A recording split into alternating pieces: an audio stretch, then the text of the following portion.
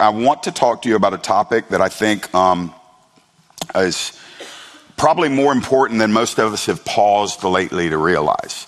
And how many of you are familiar with the term, the judgment seat of Christ?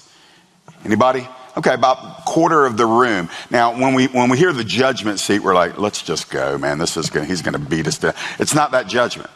If you're saved, you never have to worry about standing before God and being judged by your sin. It's already taken care of. So Jesus stood in your place for that judgment. He actually hung in your place for that judgment. All of your sin, if you're born again, if you are a follower of Jesus Christ, if you're saved, if you're redeemed, if you're a child of God, however term you want to put on it, your sin was completely and fully judged through the blood of Jesus Christ, and it has been atoned for. So you will never stand before the Father and give an account for your sin. You will, however, give an accounting for what you did with your life after you were born again. Jesus is a very generous king. He actually loves to reward the faithfulness of those who belong to him. And so this place, this event called the judgment seat of Christ is an event, it is an occasion, it's an appointment that every single child of God is going to experience. You will not be there with your spouse. You won't be able to be there with your mom or your dad or your pastor or your favorite Christian. You're not going to be able to be there with, a bunch of people that did you wrong in life so you can say, these are the reasons why my life never really counted for you. It's just going to be you and the king. And his goal there is to reward you eternally for everything you ever intentionally did for his glory, and with your motivations being that I want to make it all about you. And so this is an incredible event because these rewards, and I'm going to get to a couple of different passages here in a moment. The rewards at the judgment seat of Christ are eternal rewards. Now, we don't understand exactly what they're going to be. They're termed in Scripture as crowns. You've heard that, right? We lay our crowns down. But these crowns are actually, in the Greek language, wreaths. In the Isthmian Games, or more probably after that, the Olympic Games, the winners of the events would stand before the tribunal, and they would receive a wreath if they won their contest. And that wreath was known as a crown, a Stephanos. And that would be something they would wear on their head. And that's the picture that is used in Scripture for us receiving rewards at the judgment seat of Christ. Now, it's not going to be that you're going to be walking around with 642 wreaths on your glorified head for all of eternity. What these wreaths are going to represent is the capacity in which you function in the everlasting kingdom. Now, I want to give you something right off the bat. Salvation is free. You can't work for it. You can't buy it. You can't earn it. The only way you will ever be saved is by trusting in what Jesus did for you, by dying for your sins, rising again the third day, and there has to be a moment in this lifetime where you bow before him and you say, I repent of my sin. I know I'm lost. I know I can't save myself, but I believe that you died to pay for my sin. I believe you rose again the third day, triumphing over my judgment and my sin. So Jesus, I surrender to you. I bow before you. I trust you as my Lord and Savior. That's about the shortest form of the gospel I can present to you tonight. If you have done that, the Bible says you're redeemed. The Bible says you're forgiven. The Bible says you have been born again. You have literally received the Lord Jesus by faith, and the Holy Spirit, when you do that, takes up residence in your heart. You can never earn it. It's already paid for. As a matter of fact, if you try to earn it, you actually commit sin. Because to try to earn what cost him his life, to try to earn it by our paltry religious works would be an insult to the king. So he paid for it. It's all paid for. But rewards, they're not free. They're all earned. Every single reward that is given out in eternity will be given according to what we did in this life. And the Bible speaks a lot about this. Jesus talked a lot about rewards. Some people be like, I don't really want to be motivated by rewards. That's not important to me. Well, you need to repent because it was important to Jesus. Jesus wanted us to know about rewards. Jesus actually motivated us in his sermons by rewards many times. So it's not some incidental thing. It's something that we need to know more about. So tonight I want to talk to you about the King's Review. Your life and my life are going to be reviewed by the Lord. And he's going to be able, with perfect discernment, focus in on our lives that we lived on earth. We'll be in heaven with him. He'll focus in on our lives, and he will be able to instantaneously reveal to you the entire value of your earthly life. And so when we think about this and when we read these scriptures, this is what I do. You can do whatever you want to do, but I'll tell you what I do. When I read these verses, I think to myself, what am I doing in my life that really matters? What am I doing? You don't have to be in ministry. You don't have to be on a platform. You don't have to work at a church or go overseas. No, everything we do in this life, whether it's changing diapers, washing dishes, or being the CEO of a company, everything we do in this life, here's the beauty of it, can be done as unto the Lord. With the right heart motivation, with the right intentionality, with the right understanding that everything we do unto the glory of God. Everything we do in life can receive an eternal reward. And God wants us to be motivated by that. So let me start tonight in 1 Corinthians chapter number 3. I think we'll be in 3 places if we have enough time, at least 2 places. But 1 Corinthians chapter number 3, verse number 9, this is what Paul writes. We are God's fellow workers. You are God's field, God's building. According to the grace of God given to me, like a skilled master builder, I laid a foundation and someone else is building upon it. Now here you go. Here it starts getting instructional. Let each one take care how he builds upon it. For no one can lay a foundation other than that which is laid, which is Jesus Christ. Now, if anyone builds on the foundation with gold, silver, precious stones, wood, hay, straw, each one's work will become manifest, for the day will disclose it, because it will be revealed by fire, and the fire will test what sort of work each one has done. If the work that anyone has built on the foundation survives, he will receive a reward. If anyone's work is burned up, he will suffer loss, though he himself will be saved, but only as through fire. So that's the first passage I want to read to you tonight when we're talking about this issue of rewards. Paul is writing the church at Corinth. And if you're not familiar with that church of Corinth, the Corinthian church, it's a jacked up church. They had tongues, they had prophecy, they had miracles, they had healings, and they had a whole lot of spiritual immaturity. They fought with each other. They said, we follow this leader. Well, we follow this leader. Oh, we don't follow any leader. We're just super spiritual. We only follow Jesus by faith. And so there was a whole lot of immaturity and carnality. And the book of 1 Corinthians was really Paul writing them to straighten them out on some things that they were doing poorly. And one of those things was they were trying to say, well, we're loyal to Paul, and others are saying, well, we're loyal to Peter, and others are saying, no, not us. We're loyal to Apollos. And so Paul opens up 1 Corinthians 1, 2, and 3, and he's telling them, hey guys, Peter ain't anything, I'm not anything, and Apollos ain't anything. We are simply servants of the Most High God. You don't need to worship us. You need to worship the Lord Jesus Christ and recognize that all we're doing in the church is operating with the grace to serve that God has given us. By the way, just real quickly, it's not my message tonight. We need to get that in us.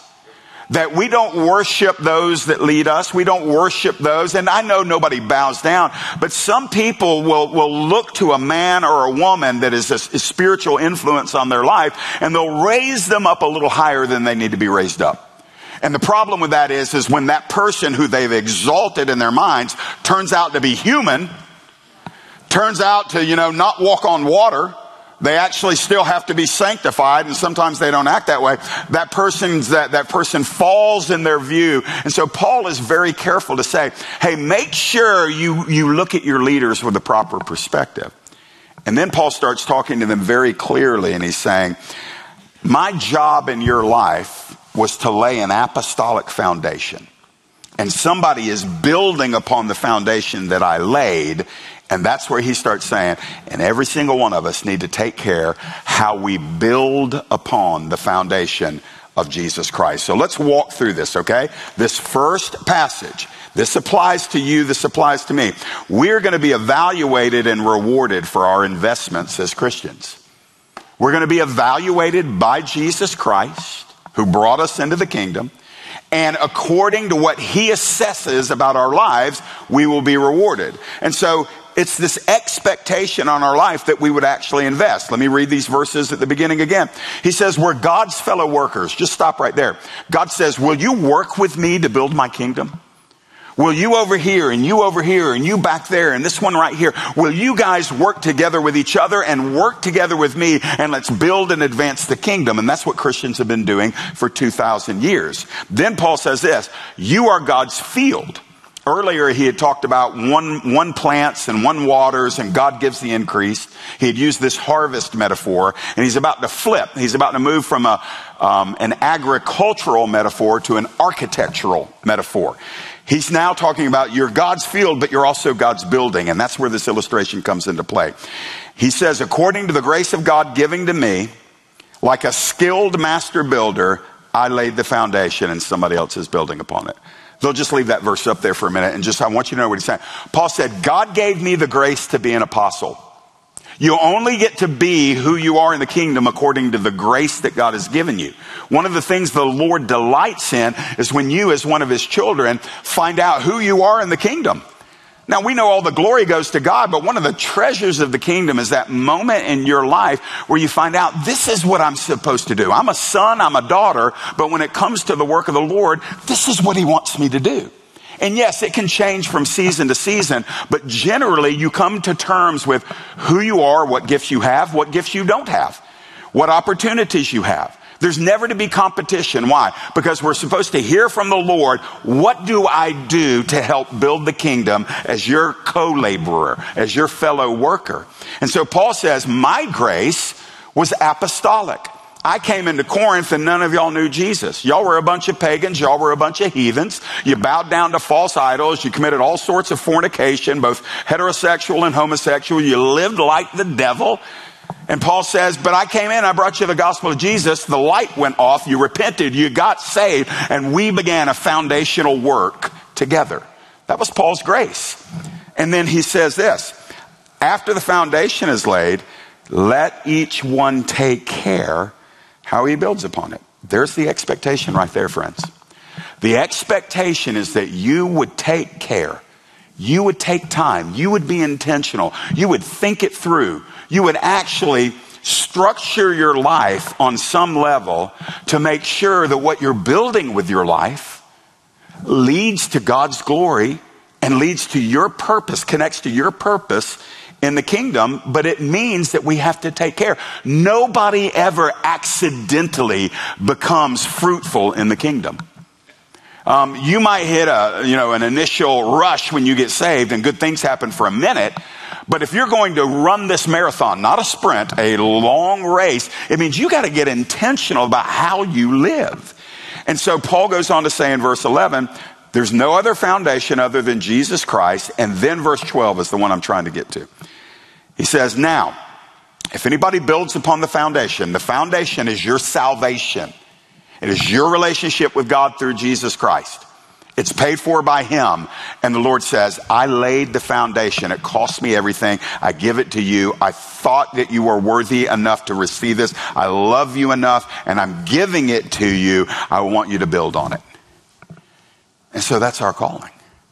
Our calling is to do something with what we've received. And then he gives these illustrations. Some people are going to build with these materials. We got any contractors or subcontractors in the room? Anybody that does building? Okay, most of you are familiar with the process, okay? You're going to use materials to build the building. And in ancient times, the best materials were actually oftentimes precious metals and jewels. Gold, silver, precious stones. Those are worthy investments of our lives as Christians. The other side of the aisle is wood, hay, and straw. Now let me just test you, because some of y'all are looking a little sleepy right now. Let me just test you. When fire hits gold and silver and precious stones, those things become what? More purified, especially the gold and the silver. Fire purifies precious metals. When fire hits wood, hay, and straw, tell me, Einstein, what happens? It burns up. It burns up. And Paul's saying this. He's saying, we're going to be tried by fire. We're going to be tested by the pure, fiery, and not in a destructive way, but the discernment or the judgment of Jesus. Remember when he's described in the book of Revelation as having eyes like fire? That always speaks of discernment or judgment. In this case, it's discernment. He's going to look at what we built our life with, and with eyes of fire, he's going to assess what our lives are. And if it's wood and straw and things that are flammable, they'll burn up.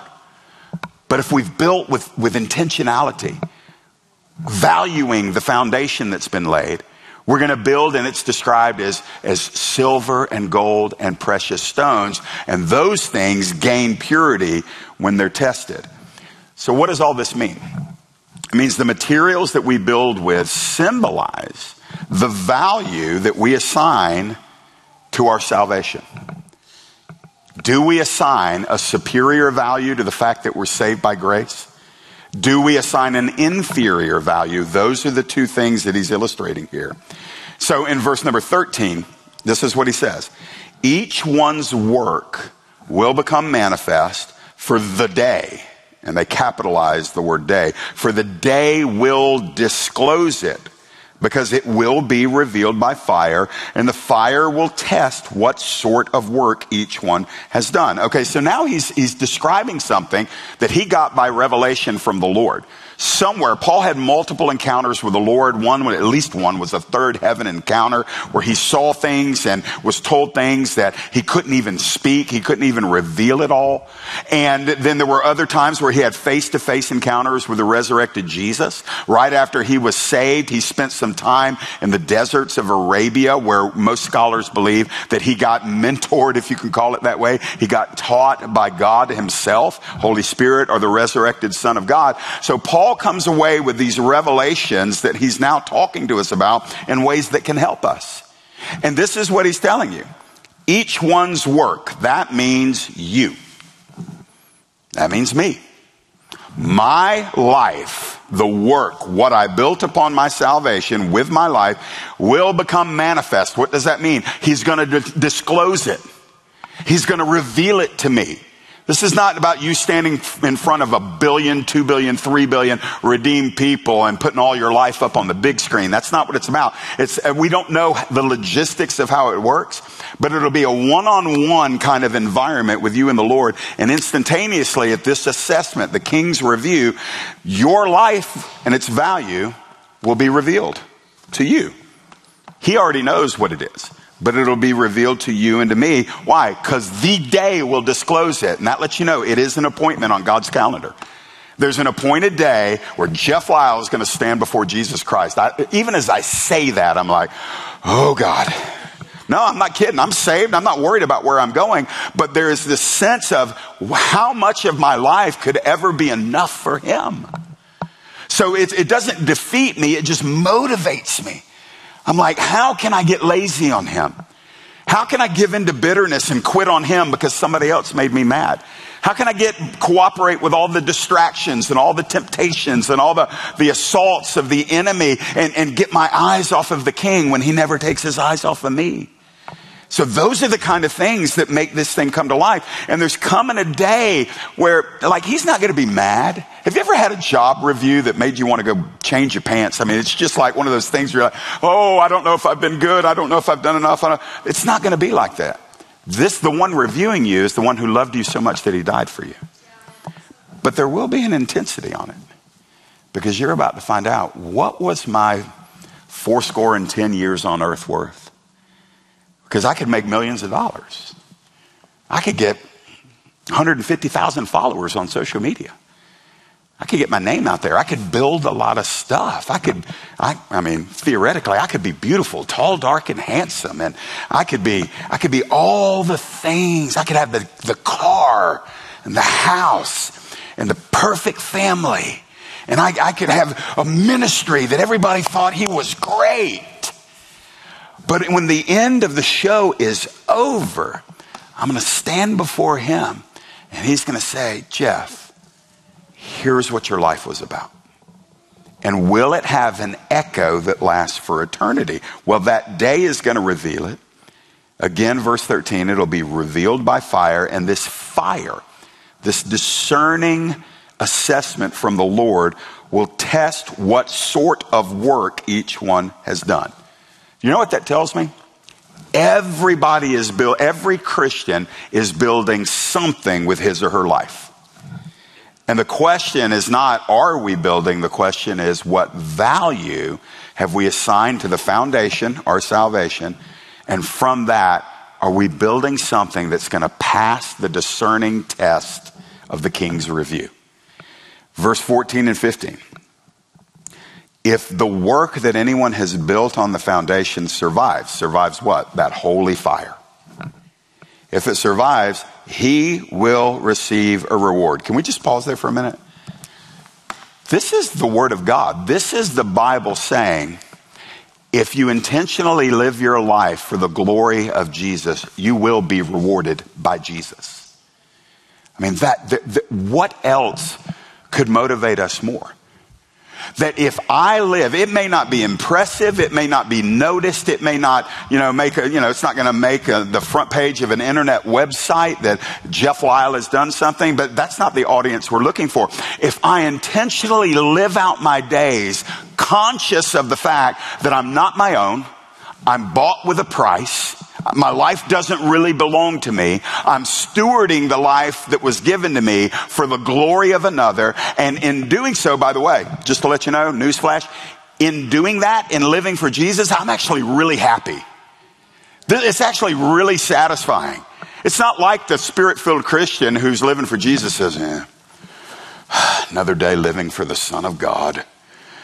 It's not like you get robbed, man. It's like you start finding out, oh, this is who I am. This is what I'm meant for. This is good.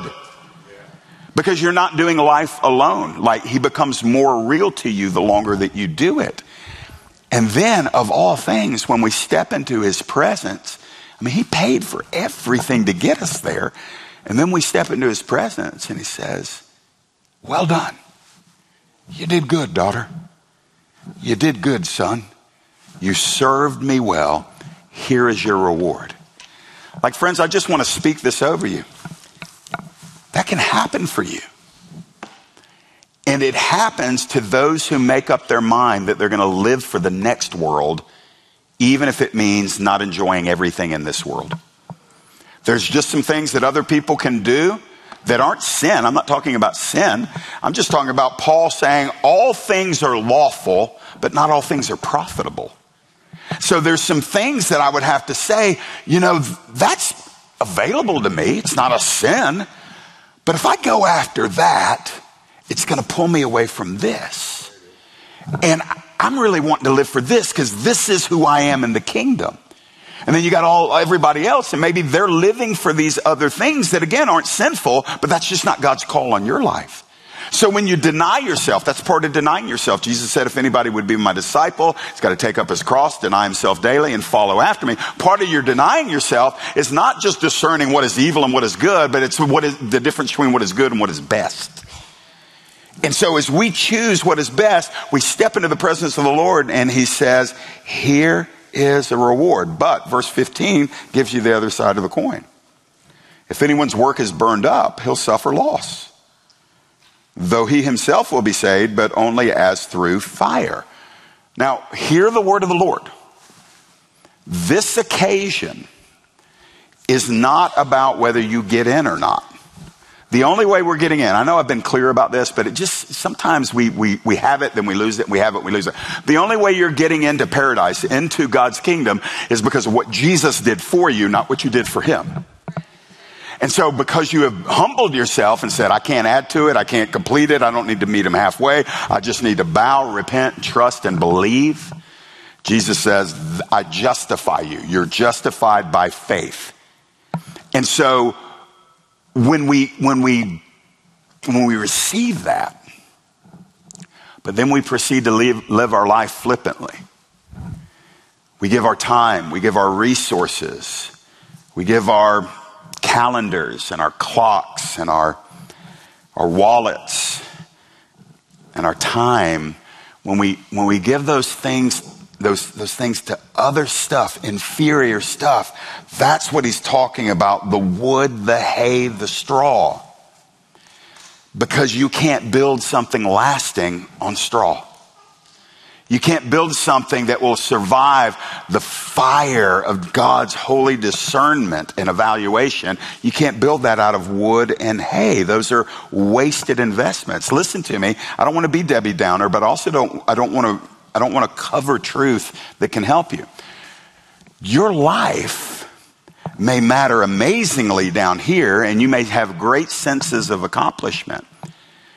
But it's possible that a life down here that impresses everybody around us won't hold a single shred of value in eternity. And that's a tragedy, because that doesn't have to happen to any believer. So Paul is telling us, you can receive a reward or you can lose the reward that you would have received. And he says this, he says, now listen, it's not like you get rejected and you're booted out of heaven because your life didn't count. It's just that you live with some form of awareness that what could have been will never be, because you chose on earth to live for the present moment instead of for eternity. And guys, if I can risk this somewhat critical sounding comment, I think that's most Christians. I think because in the last 100 years in America, we have been so hyper evangelistic that it's about getting everybody to believe on Jesus, repent of their sin, ask Jesus into their heart. And so every church service, at least coming from the world I came from a very evangelistic denomination, and I thank God for that. The Baptists have won more people to the Lord probably than any other denomination. Thank the Lord for them. But the way it was often presented was, there you go, you just finished everything. You got saved, and that's great.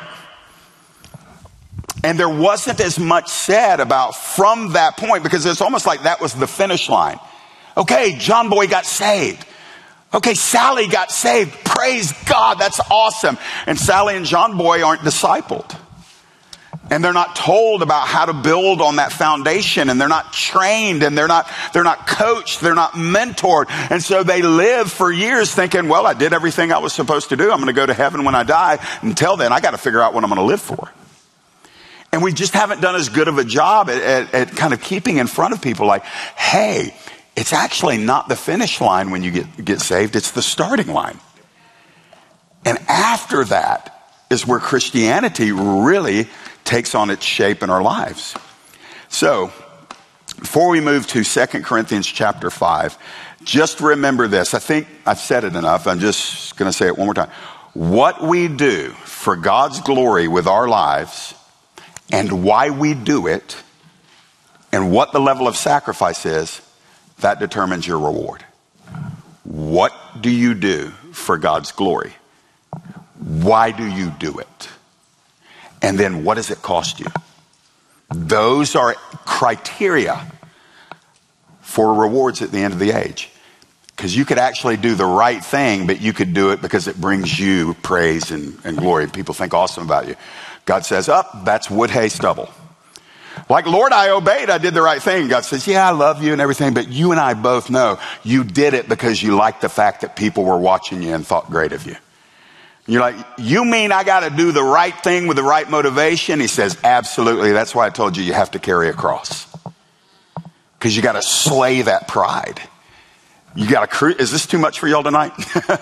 like this is discipling us. Like I'm getting challenged by it. Why do we do what we do for the Lord? Do you do it because of religious guilt? That's bad.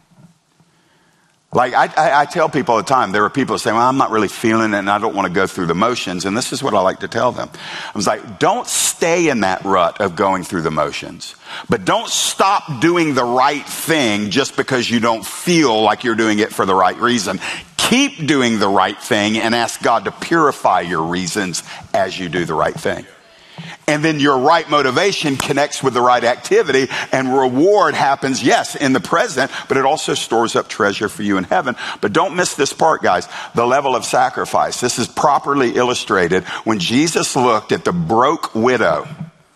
Remember, there were some that had money, they had nice clothes and everything, and the offerings were given, and they would, kind of wave their $20 bill in the air and throw it in the plate, they just draw attention to themselves. Jesus said, you're sounding a trumpet before you do your giving.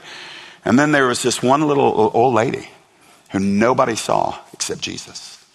And she gave her last coin, put it in there, and Jesus just stopped everybody and says, y'all see her? Great is her reward because she gave everything she had. So the level of sacrifice. Somebody puts $20 in the plate, like when we used to pass the plates. There are some people that put $20 in there and it's a massive sacrifice.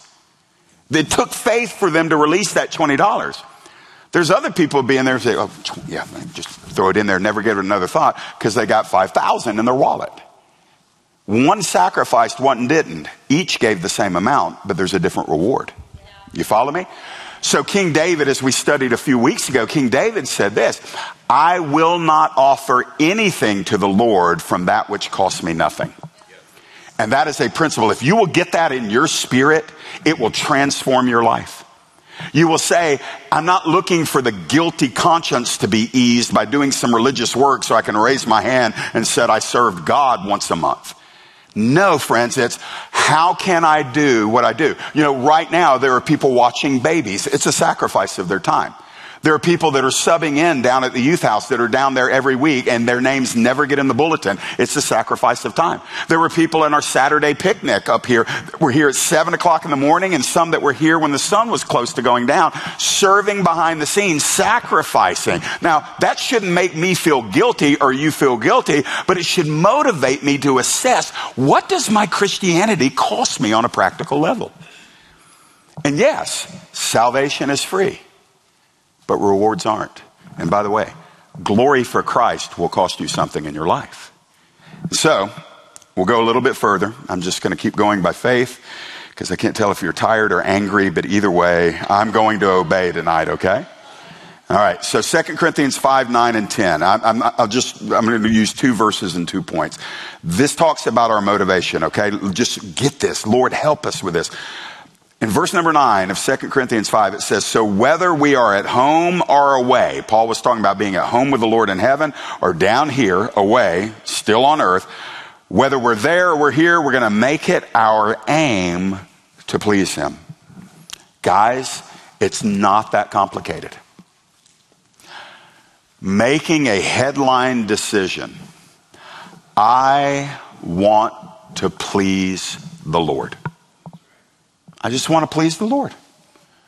Now, it isn't about micro dissecting. Is this please God or is this please God or is this please God? He's going to give you discernment. It's not supposed to frustrate you. In a healthy marriage, each spouse is saying there are moments where he or she doesn't want to do what needs to be done, but they do it for the benefit of the other. I'm just going to tell you, we got a long driveway now. I don't love lugging those big stinking trash cans down the driveway on a gravel driveway. They're bumping. They're filled with somebody else's garbage. I don't make that much garbage. Or do I, Michelle? You would know. You would know my office. But at home, it's like, that's my boy. My boy is the garbage making machine. But I'm thinking to myself, I don't want my wife going down the driveway with those big old things. I don't want her being out there at night and, in the middle of nowhere, dragging those things up the driveway. Now, that's a very small thing. And by the way, that does not make me heroic. It just makes me a husband that wants a happy wife. She does way more for me when it comes to the domestic stuff. And listen, she doesn't walk around saying, oh, Jeff's socks, I get to wash his socks again. Oh, we get get to clean up the underwear again, and we get to scrub the shower again. Oh, and the dishes. I can't wait to wash my husband. We don't live in a fantasy land fairy tale. They're just dutiful things that we do, and we do them because we esteem others better than ourselves. That's what the scriptures teach us to do. And so, guys, when it comes to pleasing the Lord, we have to develop, you have to retrain your instincts. You were born with a savagely selfish instinct. Come on. Some of y'all are not convinced. How many of you had to train your 2-year-old to be obnoxious? They just knew how to do it. Why? Because it's that nature. And if that nature doesn't come under the blood and get compensated for by the presence of the Holy Spirit, you won't be 2 years old and be obnoxious. You'll be 52 years old and be obnoxious. And so we get our instincts retrained by the Holy Spirit to where it's not about me anymore. And I'm going to tell you something. If I have the right attitude when I'm taking the garbage cans down, I just believe God's that good. I believe there'll be a reward for it. If I do it consistently, I'm not grumbling, I'm not slamming them around like somebody else should have done that. I know none of y'all have ever slammed doors or drawers in your house, but for the sake of the carnal people watching, we'll just put that out there. Like, guys, retrain your instincts and recognize you can clean the house for the glory of God. You can let the person in the line go ahead of you for the glory of God at the grocery store. You can be kind when somebody smarts off to you for the glory of God. And I'm just telling you, the Lord's not up there saying, I don't really want to give too many rewards. He's generous beyond measure. And he has the ability to omnisciently assess your entire life and reward you for anything that you did because you knew it would honor him. So we've got to expand our thinking. A lot of people think, well, I don't sing, I don't preach, and I don't have a church ministry. Do you know how little time we're actually in the church together, the building? If this is all of the kingdom that there is, man, ain't very many people getting any rewards because there's limited opportunities at the church house. It's about your life, not your Sunday. So, the happy component is this. We can make it our aim to please him. Like, that motivates me. It's not about trying to avoid those things that displease him. It's like living proactively. Like, I can do something today that makes the Lord smile. Now, there is the heavy component of it too. The heavy component is this. This is sometimes why we should be motivated. Because 2 Corinthians 5:10 says, we must all appear before the judgment seat of Christ. Everybody's going to go. Keep that in mind, okay? Like, don't let that drizzle out of your spiritual hearing. We've got to all stand before him one day. Why? So that we may receive what is due for what he has done in the body, whether good or evil. By the way, there's a lot of people that get confused about the judgment seat of Christ because of that verse. It's like, Jeff, it's right there. We're going to receive something for our evil doings. No, it's still in the context of receiving rewards. And that Greek word there that is translated into English, evil, is a Greek word that indicates worthless. So you go back to the other passage. The precious stones and the jewels, worthwhile. The wood, the hay, the straw, worthless. And so Paul is here saying, again, it's the same author that wrote 2 Corinthians, that wrote 1 Corinthians. He's not changing his theology. He's saying, you're going to receive something for what you did. If it's good, there's going to be a reward. But if it's bad, like I told you in the last letter, it's all going to go up in smoke.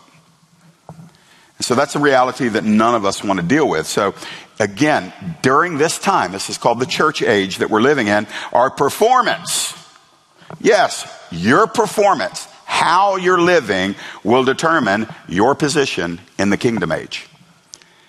So right now, you're literally interviewing for your kingdom assignment. You're an intern. I'm an intern. Like, this is not all that there is. What's coming is vastly, it's not even worthy to be compared, vastly more important than what's happening now. And as I'm living my life in this trial rundown here that has great importance, but it's not the ultimate end, you're literally candidating for the opportunities you're going to have in the coming kingdom. All right, last one, and I think I've got enough time to do it. We're going to go to Romans chapter 14, and this is going to help you get free. Some of you need to get free right here, because you know what's happening right now.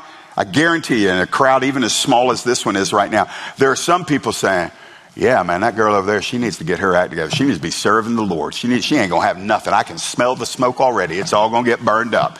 And that guy over there, I tell you, I've been lapping him. I've been running circles around that dude. I am feeling awesome about myself. The Lord's going to say, that's an illegal move in the kingdom. And this will so free you up. I want to just preach Romans 14 and 15 for a few weeks here in the not too distant future, because Romans 14 and 15 are what delivered me from a legalistic mindset many, many years ago, going back 20 years plus now ago, that Romans 14 and 15. Because I fell into the habit that a lot of zealous young men do when they get saved. They're comparing, they're assessing. They're like, because young men are typically competitive, and that doesn't get burned off of you when you come into the kingdom. And so it's like, man, I'm going to out-Christian you. I'm going to out-serve you. I'm going to out-give you. I'm going to out-sacrifice you. And then you get this little, I didn't realize it at the time. I'm just sitting there thinking, oh, I'm serving God. And God's trying to tell me, you are doing the right thing, but your motivations are horrible. I guarantee you probably most of what I did for the first 5 years I was a Christian, wood, hay, and straw. Guarantee you. I'm saved, hallelujah, but I'm going to look back on that and I'm like, I was doing the right thing, but my motives were terrible. So, let's get some help about our individual accountability for our own investments. Romans 14:10. Here we go. Why do you pass judgment on your brother? Why do you despise your brother? For we will all stand before the judgment seat of God. Now just stop right there. You know, we're not supposed to go around judging each other, right? We're not supposed to be cracking down on each other, talking about what's wrong with each other. When somebody stumbles and falls, we don't take delight in it. There's some scandalous stuff that broke this week about a national Christian leader who I actually know, and some terrible things apparently happened in his past. And it's just all over the internet, and like, people that say they belong to Jesus seem to be gleefully delighting in this man's fall. And I'm thinking to myself, how can that be the Lord? But it's obvious when it's a big name in the culture. It's not as obvious as when somebody you don't like maybe gets exposed for something. Or maybe the Lord tweaks something and shines the spotlight on them, and maybe others are seeing what they're all about when you smugly said, yeah, I knew it all along. This is what the antidote for that is. The antidote is this. You're going to stand before Jesus Christ and give an account for you. So, we infer, you don't have enough time to be inspecting other people's fruit. You are not the fruit inspector. You don't, listen, if you're going to use energy to assess and evaluate, look in the mirror, sister. Look right back at that face looking at you, brother. That's the one you want to make sure is walking with the Lord. Now, I'm not making this up because, again, Paul asks, why are you passing judgment on other people? Why do you look down? That's that word despise. Why do you look down on other Christians? Don't you know, he says, you're going to stand individually before the Lord. When that hit me back in the late 90s, I mean, it was like a wake-up call. I didn't feel bullied by the Holy Spirit on it, but I felt like the Lord just kind of grabbed me by the back of the head and said, come here for a second, and got right in my face and said, you don't want to waste your life diagnosing and judging and comparing yourself to other people. Now go and be free. And I promise you, I repented. And as best as I know my heart, ever since that season in my life, I have been on a trajectory that has gotten me more and more free from judging other people or comparing myself to other people. And I like it. You that are always comparing yourself, and y'all are sad. I guarantee you, I'm going to prophesy, you're sad. Because you always have to find somebody being less than in order for you to feel like you're acceptable. And it's exhausting. And so Paul reminds us of the actual criteria for judging in verse number 11. For it is written, as I live, says the Lord, every knee shall bow to me, and every tongue shall confess to God. The Lord says, you don't need to judge one of my other servants. They're mine. Now, it doesn't mean we don't deal with sin. There are other scriptures that apply to that. It doesn't mean we're completely unaccountable. But what it means is there is this propensity in a lot of Christians to live a life where they're fixated on other people. They're critical of other people. It doesn't have to just be in the church. It can be in your home. Like, guys, I want to tell you something. Like, if I could turn back the clock, I would change some of the ways I parented my two kids. Now, both of my children love the Lord, but I look back and I realized I often got the right result out of them, but I didn't do it in a way that endeared them to God. Husbands and wives do it to each other. Those critical words, nagging. 11th commandment. It's not in the Bible, but 11th commandment, thou shalt not nag. It's just the most fruitless exercise, but and it's not just women, but women sometimes think, if I just nag him one more time, he's going to magically say, now I'm highly motivated to do that thing you wanted me to do. It just never works. And we tend to, it's death by paper cut. It's one little thing at a time. And you can get so absolutely free of it. Ladies, let me just tell you something. I'm going to put on my marriage counselor's hat for a moment. To a certain extent, you just have to leave your man to God. God cares more about his sanctification than you do. And Peter the apostle actually said to wives, you can win him without saying a word. That's revolutionary. And our culture today says, no, just don't be kind, don't be submissive, don't follow, don't encourage, don't honor. Don't honor that guy because he's not performing the way you want him to. If you'll use your words, you can shape him. No, you won't. You'll just discourage him. And then guys, by the way, we can do the same thing. Like, there's certain things that come out of a man's mouth that are thoughtless towards his wife sometimes, because it's not that we're trying to be mean, it's that we're not proactively being thoughtful. And so we just speak to our wives and sometimes our children like, it's some dude on the job, when they deserve much more honor than that. Nagging, criticizing, ultimately comes into that same container of we're judging one another. People aren't what we want them to be, so we're going to try to judge them, correct them, and fix them. And sometimes the Lord just says, how about you leave them to me? I've got more invested in them than you do.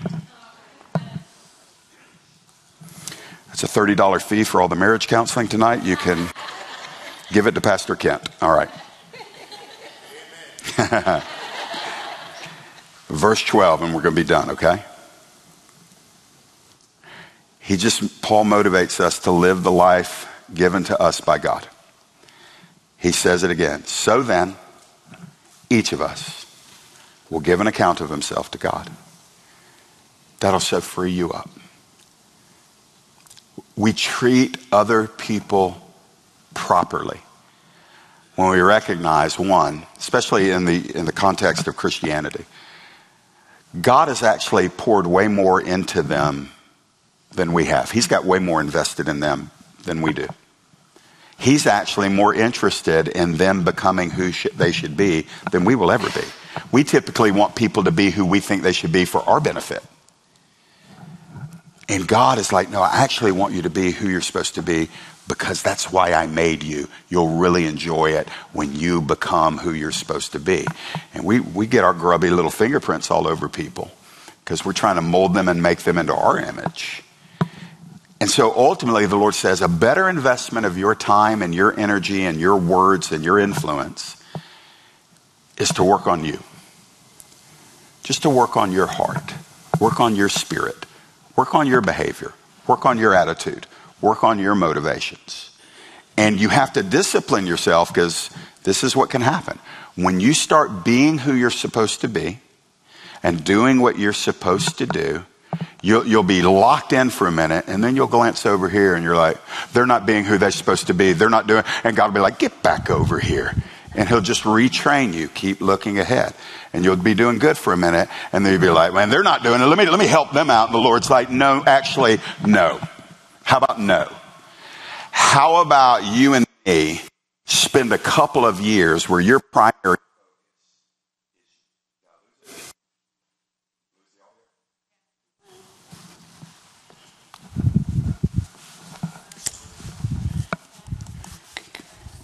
I'm back.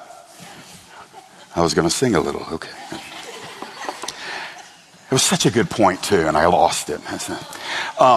So your primary focus becomes just prepare. Start soberly thinking that you're going to give an account for you. Husbands and wives won't be teaming up at this assessment. It's just going to be you. And so for every moment that I'm frustrated with one of you guys or somebody in my family or somebody I work with or somebody somewhere out there, every moment that I'm fixated on how come they're not, and then you fill in the blank, those are moments that I could have gotten a much better return on my energy and my focus by saying, what's lacking in me? What could Jesus do more with this part of my life if I learned how to happily surrender it and trust him? And guys, I know this may be foreign to some of you, but I'm telling you from the word as best as I can, but I'm also telling you as a guy who's had to wrestle through these things. I'm naturally selfish. Grew up with an orphan spirit. I got 3 minutes. Hear me on this. Grew up with an orphan spirit because my dad left when I was real little. He came back. My mom left, never came back. By the age of 8 or 9, I had to start taking care of myself. And then from age 14 to age 24, I was just like, I don't care what the Christians say. I don't care what God's word says. I grew up in the church. I heard all the stuff that kids hear. I was like, none of that matters to me. I'm going to take care of me because nobody else did. I didn't make that decision out loud, but it became part of my psychology. And then I got saved and I started realizing, oh my goodness, I'm nothing like Jesus. And I needed to plow through the word and have the word plow through me to turn up the soil of who I was so he could plant new seed in it. And so I'm telling you this stuff, not as an expert, but as a guy who if I don't stay intentional about living this way, I'll just be that same old selfish kid that always thought he had to take care of himself at the expense of everybody else.